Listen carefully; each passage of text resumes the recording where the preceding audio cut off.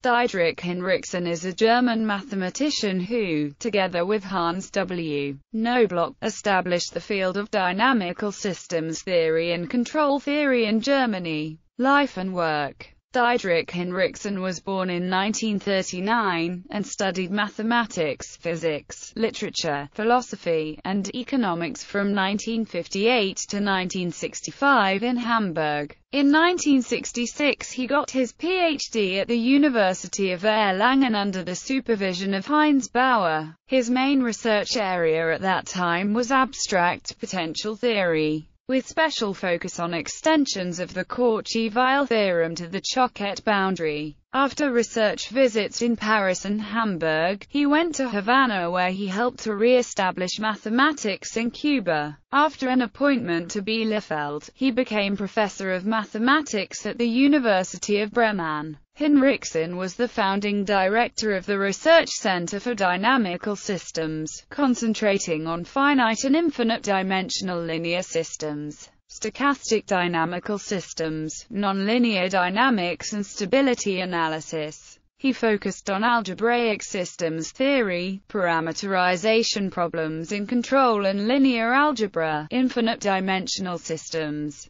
and stability analysis, developing a comprehensive theory of linear systems. In a different direction, with Anthony J. Pritchard, he worked on concepts of stability radii and spectral value sets, building up a robustness theory covering deterministic and stochastic aspects of dynamical systems. After retiring in Germany, he is now a professor at Carlos III in Madrid. Selected publications. 1982. Feedback Control of Linear and Nonlinear Systems, with Alberto Isidori. Heidelberg. Springer. ISBN 3-540-11749-0. 1990. Control of Uncertain Systems. Progress in Systems and Control Theory, with Bengt Martensen. Boston. Birkhauser. ISBN 0-8176-34959-9. 1999. Advances in Mathematical Systems Theory. In honor of Diederich Hinrichsen. Boston. Birkhauser. ISBN